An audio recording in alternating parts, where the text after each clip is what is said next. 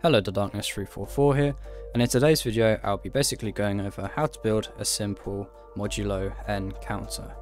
First of all, what is a Modulo-N counter?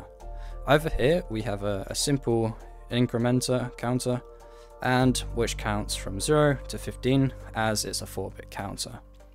However, say we wanted to count up to a different number, say 0 to 10 for instance, then we have to use a Modulo-N counter. And they're basically a counter where the values will wrap around back to 0 when it reaches the value n, which is the n in Modulo-N counter. So say for a 0 to 10 counter, once the counter reaches 10, it'll wrap around all the way back to 0.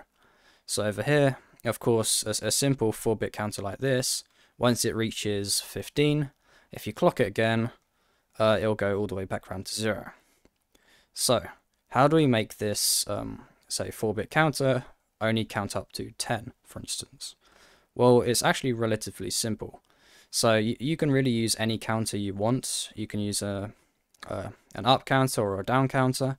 I'm just using this quite simple solid-state counter design. I can't exactly remember who it was by, but if I can find it, I will link it down in the description below. And I'll probably have to make a tutorial of one day. But yeah, so over here we have the output, and we have an additional piece of circuitry over here, just to make sure that we don't get like overlapping numbers. So sometimes this counter, when it goes from 1 to 2, it will display the number 3 for a brief second, and we just don't really want this. So the way, for instance, let's make this 4-bit counter only go up to the number 10. Well, actually, we want it going from 0 to 9, and then it will reset on 10 and go all the way back down to 0.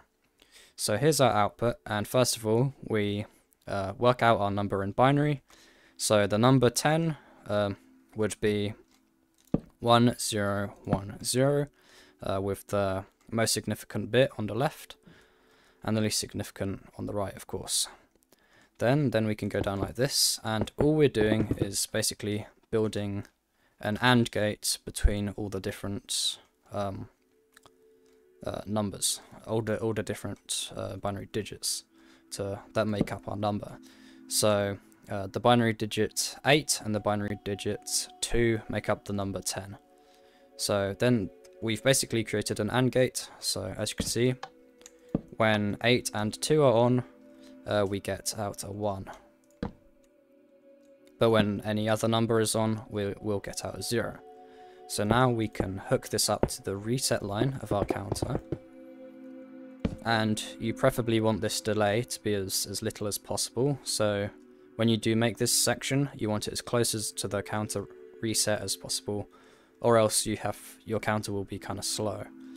So once we've done this, let's just go test it. So to speed this up, I'm actually going to start from the number 7, and that will just make it so I don't have to press the button as many times. So as we can see, we have the number 7, and each time we increment it, it'll go up by 1. So 7, 8, 9, and then of course once we hit 10, it should reset all the way back down to 0. So 10, and it resets down to 0. So as you can see, that 10 only appeared for a brief second, but in an ideal world you wouldn't have that appear at all.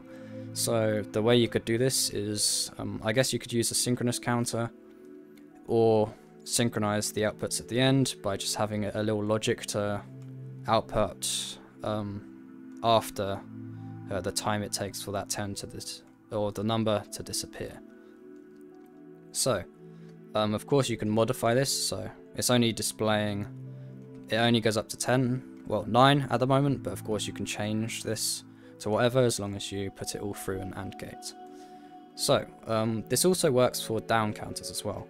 So I'm just going to modify this up counter into a down counter, and a simple way of doing this, actually, you know, I can just do it. I can do it like this, I think. No, this will work much easier. So normally you'd have to rebuild this counter, hooking up your outputs different. I mean, you have to hook up the counter a bit differently to turn it into a down counter. But one quick trick to make a up counter into a down counter is just to invert the outputs. So as you can see, we're inputting 0, but we get 15 as an output. And then we count up by 1, and we get 14, because it's decremented over here. So now, of course, say we want this to reset on the number 10, we can pop 10 in like this. So instead of resetting on 0, we're resetting on 10. So it can work for both up and down counters. So 15, 14, 13, then we get the number 12, 11, now when we hit 10, as we can see, I haven't built it long enough, so there we go. Once we hit 10, we reset back to 15. So that's a way you could use it for a decrementer as well.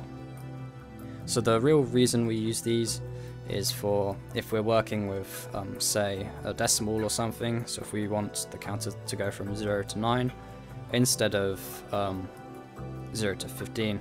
And it's just quite useful for different things. Maybe you want to make a sequence generator and you only have like 9 steps in your sequence or something that's not represented by an exact one on like an exact value using binary digits, then of course you'd want to use a Modulo-N counter.